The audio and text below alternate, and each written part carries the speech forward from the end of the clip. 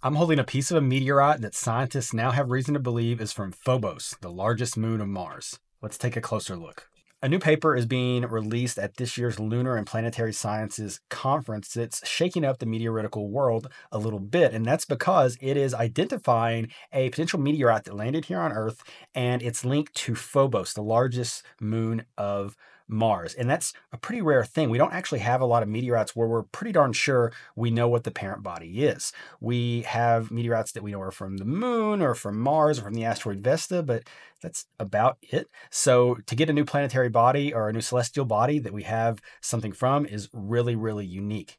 The official name of this stone and the stones found around it is Kasar Ghilayne 022, and that's because it was found in the Kasar Ghilayne region of Tunisia. It was found in 2022. That's not where the number 22 comes from. That's just because it was the 22nd classified find from this region. Just a little bit of a coincidence. A lot of stones, meteoritic stones, are found in this region because it's desert and they're preserved pretty well in that environment without a lot of humidity to mess them up. This specific rock is a pyroxenite, which means that it is crystallized magma or lava, not too dissimilar from what we have on Earth. You'll find this in the mantle of the Earth, so it makes similar sense that we would find it in the mantle of other differentiated bodies out in the solar system that were formed in kind of similar ways. So when we talk about learning a little bit more about our planet by the study of other cosmological bodies, well, this is a good example of that in this case.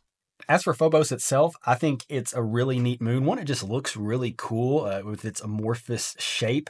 And even though it is the largest moon of Mars, it's actually pretty small. It's only got a radius of 7 miles or about 11 kilometers. So the fact that some of it managed to break off, fly throughout space, and end up on Earth with it actually being not very large at all is a pretty unique thing that we actually have it. And now I have a piece at my desk here that I'm able to show you. That's really neat.